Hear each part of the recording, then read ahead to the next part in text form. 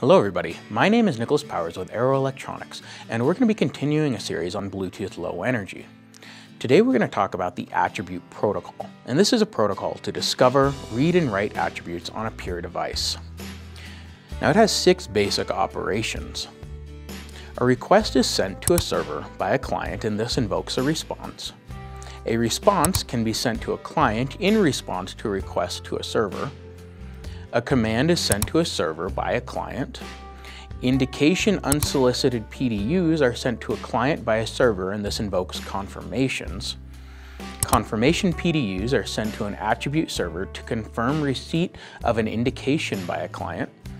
Notification unsolicited PDUs are sent to a client by a server. The attribute protocol has a default maximum transmission unit, or MTU, of 23 bytes. When we explained the constraints of the oscillator on the physical layer, the maximum number of bytes was 47 bytes. Now we have to remove overhead due to preamble, data access addresses, header, length, and CRC. 37 bytes are left over for the payload. During advertising in the payload, 6 bytes are mandatory for the advertising device addresses. For simplification and hence power savings, it was decided to have the same useful payload in the advertising and data packet. That is 37 minus 6, so 31 bytes. But during encryption, 4 bytes are necessary for an MIC, and this leaves our 27 bytes. As the L2 cap layer has an overhead of 4 bytes, 23 bytes are left for an attribute protocol. On version 4.2, the MTU is much larger, as the PDU of a link layer packet may be up to 257 bytes versus 39 bytes for the version 4.1.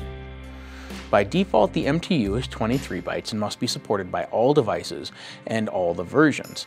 But if a higher MTU is desired, it must be negotiated between all of the devices, and the lowest supported value must be used. It is important to know the MTU because it impacts the commands that must be used. For instance, let's assume a value of an attribute is 30 bytes long. It is longer than the default MTU of 23 bytes. To get the data, a read request with an attribute handle as a parameter is performed to get the first 22 bytes. And then a second command called a read blob for binary long object request is performed. This last command has a parameter, the handle of the attribute, and the offset to get the data.